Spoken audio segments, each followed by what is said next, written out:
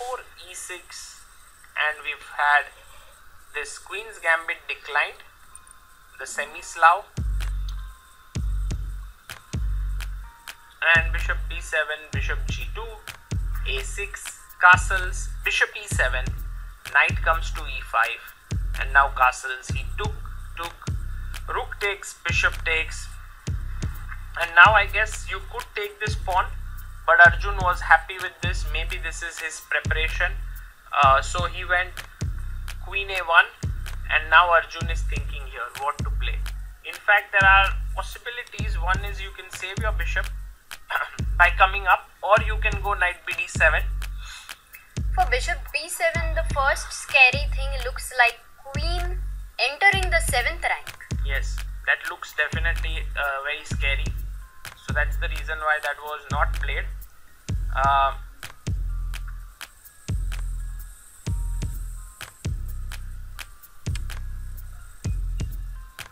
And so right now after queen a1, this is still something that is being thought of what to do here. Knight bd7 was the other move which you suggested, right? Yeah, knight bd7 is a possibility here, but then you are again giving up the c6 pawn. So this is one possibility. The other moves here, instead of moving the bishop, could be to just take the pawn in the center. Queen takes pawn, and that attacks the e5 knight. So if you go and take here, I would take here, and then after bishop f4, trying to win this, I have queen c5, and once you take here, I was wondering if I can go here, but there is queen a7. But queen b8, no? And then e7 is hanging. Oh, actually so many hanging pieces, pins, x-rays, discos, all the possible themes happening in this opening. Yeah, this one is very nasty opening, and I think Arjun seems to have come well prepared to this game to play Parham. I think a very important game, because Arjun is 1 point behind the leaders, and 2 wins can maybe help him in this event, although it now depends on how Gukesh also plays. And also Sagar, today Arjun versus Maghsoodloo means top 2 seeds are playing against each other. So they are the highest rated in this event, and even winning a game gives you good rating. So for Parham, that way also it matters a lot if he beats Arjun. Yeah.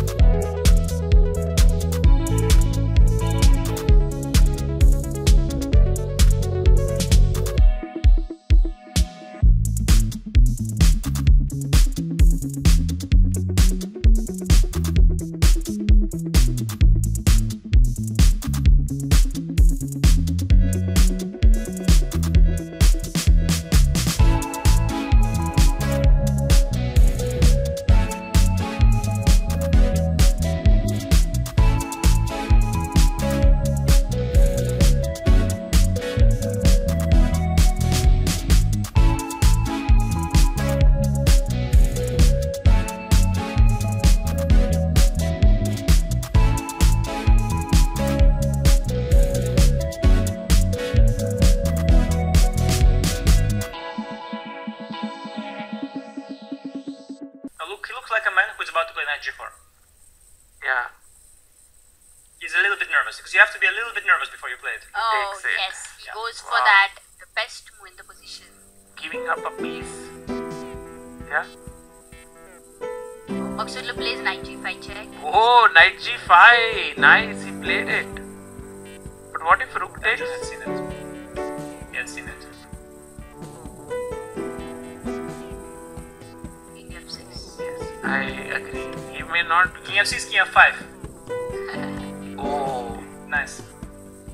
Yeah, he did play that. King King f6 march. right now. You also win the king of the hill and you win the chess game. It's both bonus points. queen f8. There is knight f6 back. Check. Sorry.